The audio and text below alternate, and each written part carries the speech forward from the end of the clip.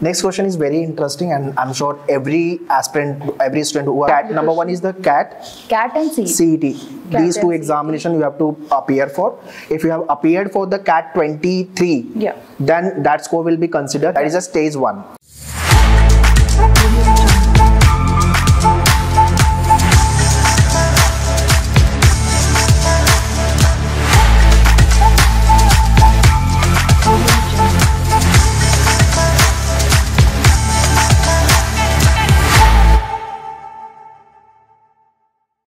Hi guys, welcome to Maneuver, and today I'm at JBIMS to discuss about the MHRD program. So those who are seeking for this program, this video is very important for you, because in detail we'll be discussing about the MHRD program.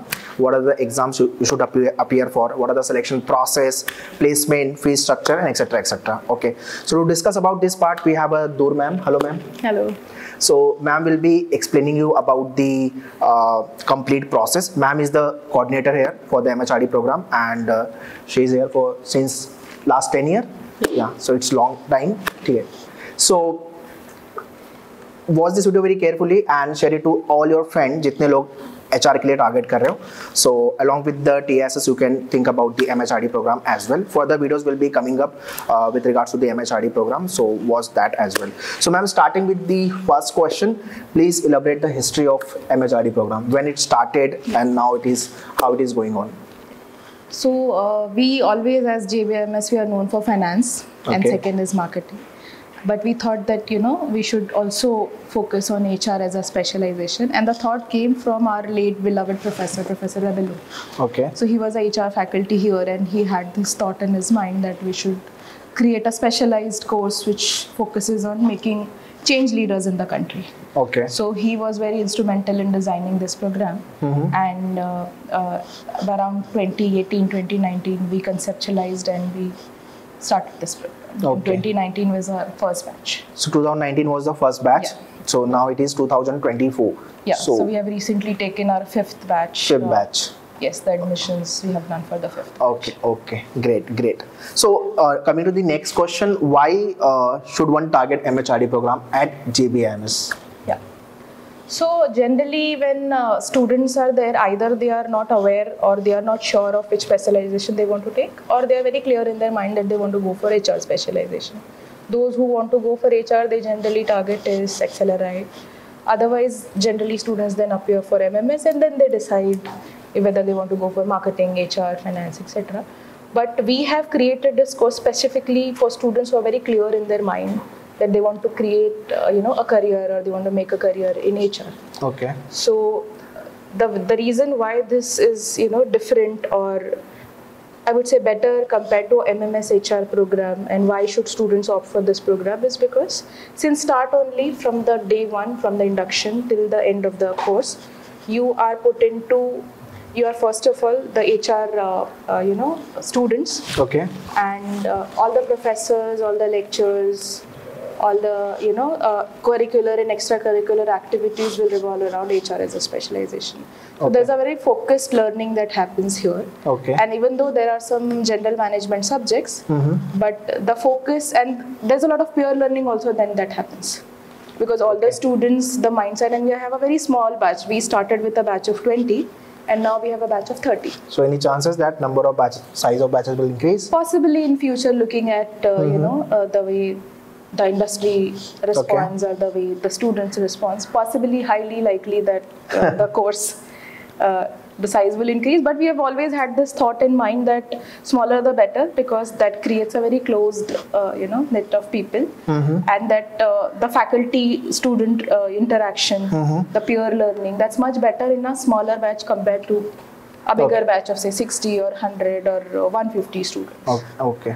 Next question is very interesting, and I'm sure every aspirant, every student who are targeting for the MHRD program must want to know this question, because there is a dilemma about this selection process. Yeah. So what is the process of getting into the MHRD program at JBIMS? Yeah. So when the course started, we had our own entrance test, and we had in-person assessment, which had group discussion, personal interview, etc. But this year onwards, we have changed the process. Okay. And all the details are available on our website. And for Okay. the upcoming batches also, in due course of time, all the details will be available. Okay. Okay. So the process will have, you have to appear for CAT 23 or CET 24. CET 24. And once you have appeared for these two competitive examinations, so CAT, number one is the CAT and CET. CET. These two examinations you have to appear for. If you have appeared for the CAT 23, Yeah. then that score will be considered here. So if you haven't appeared for the CAT 23, then you can appear for the CET 24, which will be there in the month of March. So that is a stage 1. Stage 1. So stage 1 will be qualifying exams, which is either CAT or CET. So it is qualifying exam. Yes, these are qualifying exams. And once you have appeared for these tests, we will open the digital application form. So you can fill all your data, basic details, Okay. work experience related, education background Okay. related. So stage 2 is what? Registration process. Digital, registration process. Online registration process. Online. So digital application form on our website. We will. So after CET result, it will out. Yeah, after the CET results are out, we will open the digital application form. Based on your CET or CAT percentiles, you will have to apply and register for the admission Okay. process. So let's say candidate appeared for the CET or the CAT and he qualified for the particular examination, but after then there is a registration process. Correct. Right. Then Correct. form will come on the website. They have to fill complete information. What are their score? Correct. Because if you have not appeared for CAT 23 or CET 24, you will not be able to register for the admission process. So you have to. So that's a mandatory requirement that you have to appear for these Application either ID of and the two score. exams. Yes. Okay. Application ID and the score. Yeah. Okay. And after then, there will be a shortlisting process. Yes. So once you have registered and filled your complete details, we will internally shortlist 300 students. Okay. 300 students will be shortlisted, guys. Yes. Okay. 300 students will be shortlisted based on the CET and CAT percentiles.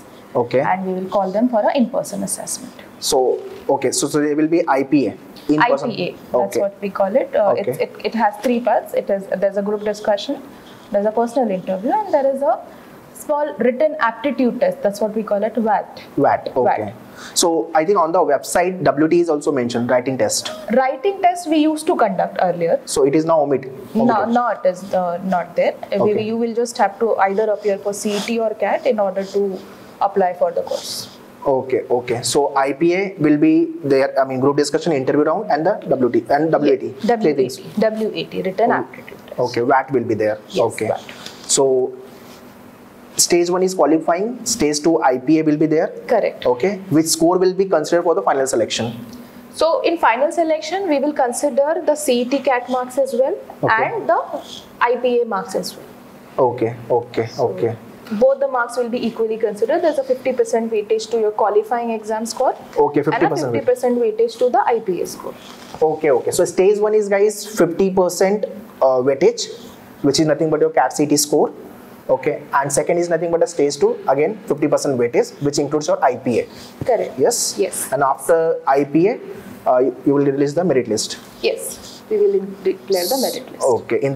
April, this process will take how much time approximately? So generally, if the CET results, let's say mid of April, it will come out. Yeah. So if April results are out, maybe May we can consider as the time to fill the application form, and then June we should be able to complete our in-person assessment, and the declaration of result happens maybe within 8 days or 15 days of the 10 to 15 in-person days. assessment. 10 to 15 days of the in-person assessment. And after then, you have to come for the documentation process and take the admission. Yes, we are very particular about the documents, especially because we are a government institution, and there are reservations also, 50% reservations. So all the documents have to be submitted, and in case of not, if you are not able to submit those documents and unavailability, your admission can be cancelled as well. Yeah, so it can go on hold. The documentation part we do very stringently. So document wise, your mark sheet will be there, your academic documents. There's a list of document, and generally we have all detailed instructions given in the PDFs forms on our website. So anyone who's willing to apply should thoroughly go through all the documents that are listed on the website. So next question is again interesting, and students are curious to know about the placement of MHRD program. Yeah. So we are in fact very happy the way the course has received response from the industry. last year 2023, and the placement reports are available on our websites and social media pages as well. Last time there was an average package of 18 lakhs per annum. Average was 18 lakhs. Yes. Okay. And there was a highest, I think, around 26, if I'm not wrong. Okay. 26 lakhs. So we have good consultancy companies also coming in and taking our students. Okay. And JB always has an advantage because we already have an alumni base and a placement, record in place. So they are also coming for. So the same recruiters, most of them are also, coming for the HR program. Okay. So mainly consulting company, banking company, what companies are coming up? Although it is there on the official website, yeah. There's a different set of recruiters. It's not necessarily limited to just consulting or just banking. There are different companies that come depending on their requirement and their, Okay. So there are many companies that come. Okay. Last question, ma'am. What tips you want to give to upcoming year aspirant, those who are targeting for the MHRD program? So since there's a 50% weightage to both CATs or CT and in-person assessment, you have to be good at both. So though we will have a certain, because our MMS program has a 99.9 percentile cutoff. But for generally MHRD, we keep it at a little lower. Last year, we kept it at 90%. So students who had appeared for CET and secured 90%, even they were eligible to apply. Okay. But the eligibility does not guarantee admission. Okay. So you, as high the percentile, higher are your chances of getting into the course. So first of all, as far as written examinations are concerned, work very hard because there's still time. Those who are appearing for CET, So the higher the percentile, the better, because obviously, yes, chances of selection will be higher side. Yes, and for in-person assessment, it has 3 components. Group discussion. Also, generally, students have this understanding that I should speak the most, and then I'll get the admission. That's not the case. You have to, there are various parameters in group discussion. Also, you have to listen to actively. You have to be very, you have to take the lead. You have to come up with analytical viewpoints on the topic that's given to you. And here in MHRD we have we call them group activities and not group discussion. So there's a problem statement that's given to you, and you as a group, you're supposed to come up with a solution to that problem. So problem solving approach also has to be there. So the kind of points you put forth, how analytical you are, how practical you are in those perspectives, that also is counted. So group discussion is there. And in personal interviews also, apart from, there are so many parameters which are looked into. So prepare well on, who you are and why you're here, what is the purpose of joining an HR course, why MHRD, why JBIMS. So all these are, areas, and generally every student has a quality, every student is good or bad at something. Be prepared, do your homework well before coming for an interview as to, what are the characteristics or the traits about you that you want to highlight to the interviewer, which might, which the interviewer might find suitable, where they will find you as a suitable candidate in the course. Okay. Thank you, ma'am. Thank you for sharing all this information. Last question still is there. CAT 90 percentile, CT 90 percentile. Both can't be same because CAT is on the higher side. So I think students have this confusion. अगर मेरा CAT में 90 आ गया और CT में भी 90 आ गया, तो I will be eligible for this program, और CAT के अंदर 80-70. So on the website we will very clearly state the eligibility criteria, that if your percentile is this or above, like last year we had 90% for the open category, and it is category wise, it is different as well. Okay. So if you are below that percentile, you will not be eligible to apply, but if you are above that percentile, you can apply. But then we have our own internal benchmarking where we compare these scores and we give them some weightage out of 100. Okay. So eligibility does not guarantee or does not signify the your selection. Yes. Okay. That's all, guys, in this complete session. I hope you have understood complete process of MHRD program at JBIMS. Ma'am have explained very nicely complete process. And still, if you have any doubt and question, please write in the comment section. I'll be happy to reply you. And start your CET preparation so that you can get into the JBIMS. Thank you, ma'am, for sharing complete information. And all the best.